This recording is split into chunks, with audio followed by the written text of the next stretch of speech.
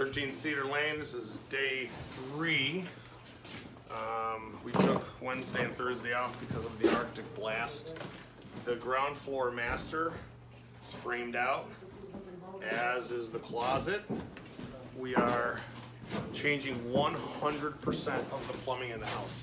It is not to code, and some of the crazy things that they were doing, you can see here, the floor joists are headered off with no hangers to accept this toilet.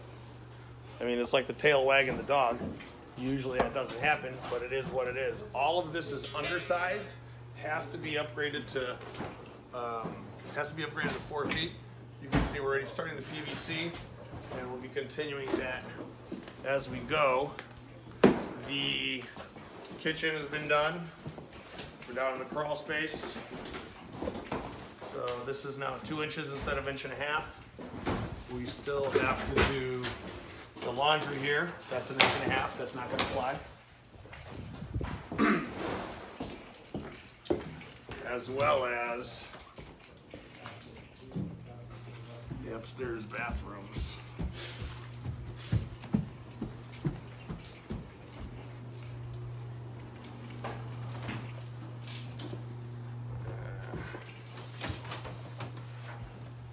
Everybody's taking pictures.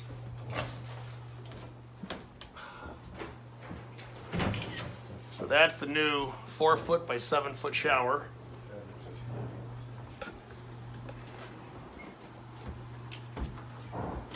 And you can see how we're tying that waist in. There's going to, that 3 inch there is going to be changed to a 4 inch.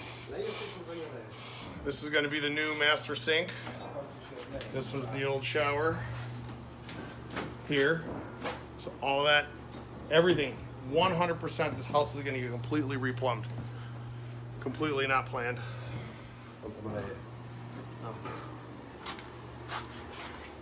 I shouldn't say 100%. This is going to stay, the supply for this bathtub will stay. And this is already done. This is switched out into code. So there are 2 sinks here. Now it's down to 1. This is where the vanity is going to be, and the linen closet is going to get built out here.